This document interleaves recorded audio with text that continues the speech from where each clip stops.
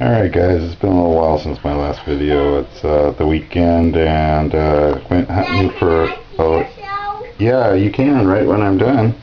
Went out for a little hunt with my future son-in-law yesterday, Friday evening, at an old park at the base of the Cuesta Grade in San Luis. There's it was like park's been there, kind of sort of, not as a park, but since like the late 1800s.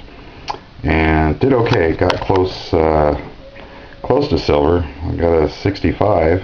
It seems like that's always the way it goes. But didn't really have but a couple hours to hunt it. And some other just regular clad. Today went to a couple beaches Saturday morning, and at the end of my last hunt, I got a little toe ring. It says 925. It's got a little anchor on it. Thought that was pretty neat.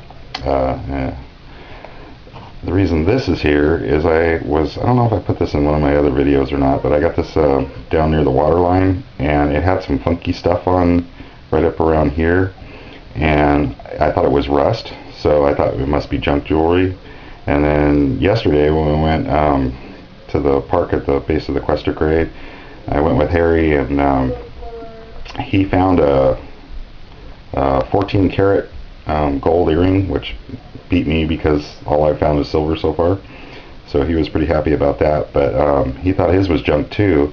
And when he looked at his, the stamp was actually on the post. It was really super hard to see, super fine, and it was stamped 14K. So, but I had to put glasses on just to see it.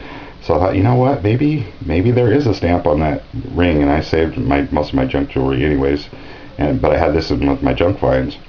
So I took a Q-tip and cleaned it up really good, and right on the inside, right in there was a TM, and then on the back side of this, there was a very small, at the very top was a 925, and this camera won't show it.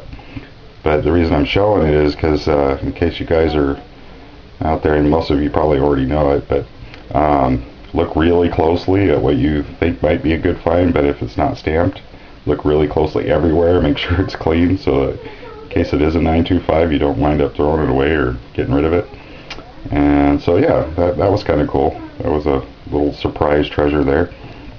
And along with the toe ring, that makes a total of 10 925 silvers.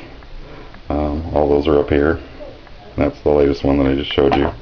And my junk finds.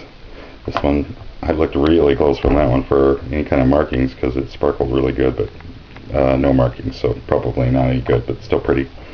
And I was reviewing, one more thing for Digging Norway. As I stated prior, I have a bunch of tent stakes, and they just seem to come like crazy, so there they are. That's for you there, Digging Norway. I think you actually have a couple of different styles that I don't have yet, but I'm sure I'll find some eventually. Okay, I was reviewing my views on my videos, and I noticed that most of the video views were on my hunts to Pirates Cove.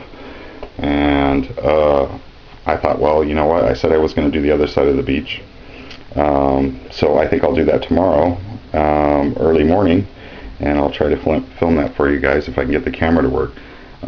Supposedly, Sir Francis Drake used to sail up the coast here and pirate Spanish galleons that were running their silver shipments. They used to run them twice a year, and I guess he gave them a pretty hard time and was robbing a lot of their ships and stuff.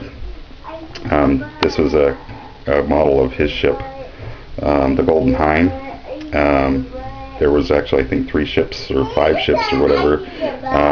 Several of them were lost. This one that he was on actually made it back to England. Anyways, he supposedly, according to some of the legends or lore, in this edition, it states that he may have hidden a large cache out there at Pirates Cove.